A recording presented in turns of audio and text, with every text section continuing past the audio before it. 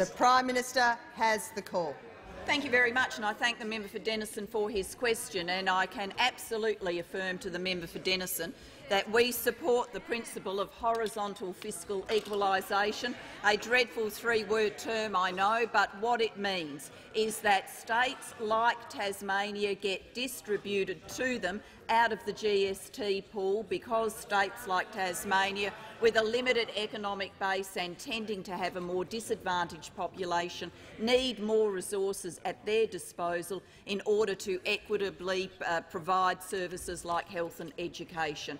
The horizontal fiscal equalisation principle is there, so no matter where you live in this great country of ours, whether it is in Tasmania or whether it is in the heart of Sydney CBD, wherever you live, you've got the ability to access services of an equal standard. That would not be possible unless there was that distribution to states like Tasmania, and we absolutely endorse that and stand by it. And I can verify that all of my Tasmanian colleagues are making that crystal clear to their communities, the member for Bass, the member for Braddon, the member for Franklin and the member for Lyons. I can absolutely assure the member of that.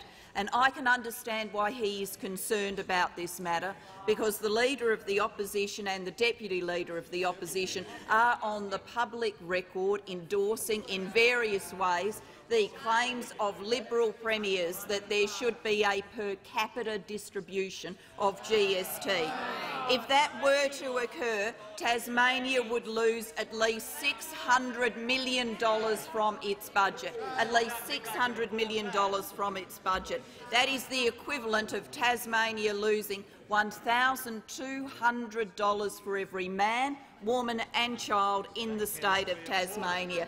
That is obviously a reduction in support that the Tasmanian community could not withstand, but that appears to be the policy of the Leader of the Opposition from his public statements. Take $600 million out of Tasmania, reduce services to the amount of $1,200 per man, woman and child, and that is before you get to the very direct cutbacks that the Leader of the Opposition has publicly announced, like cutting away the school kids bonus, taking away the benefits of the tax-free threshold, cutting into schools, return to the question. Cutting into trade training centres and to healthcare and the like. I can understand the member's concern. The people of Tasmania are concerned. We, of course, will continue to support the people of Tasmania. It is a very good question for the Leader of the Opposition and one he cannot give the same answer to.